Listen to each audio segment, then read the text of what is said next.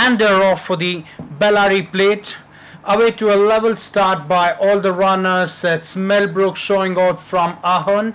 Justin behind that is Devil's Magic. In the center is Osiris. Southern Aristocrat comes in next, followed next in the field by Augusto. On the outside is Southern Power. Own Legacy is racing 3 horses wide, followed next in the field by Memorable Time on the outside and Altamont towards the inside. Around the far turn, it's Millbrook about 2 lengths to the good of Aherne, followed next by Own Legacy, who's racing wide. Osiris is tucked in towards the rails, followed next by Devil's Magic rail side, Southern Aristocrat outside, followed next in the field by Southern Power. Towards the inside is Augusto. Memorable Time comes in next, and the close last is Altamont, as the field of 10 runners head inside the home straight. The homeward bound, little over 450 meters to travel. It's Millbrook, just the leader from Aherne. Followed next in the field by Devil's Magic. On the outside is Own Legacy. Into the final 250 meters, it's Aherne towards the inside. In the center is Devil's Magic. Millbrook is traveling in between these two.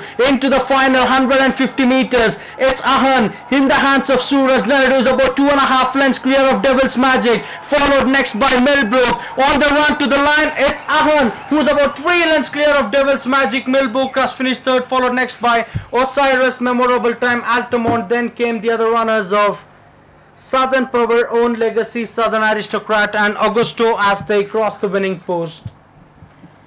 Your attention please. The top favorite IMTIAZ was a consistent performer, and given his last 3 runs, he was improving run by run. He finished a close second to Kalusakre, and then second to Promise Kept, and then he finished a close third to Sofia. Based on these 3 runs, he was expected to deliver the goods, and fortunately he has. Please share us your success story.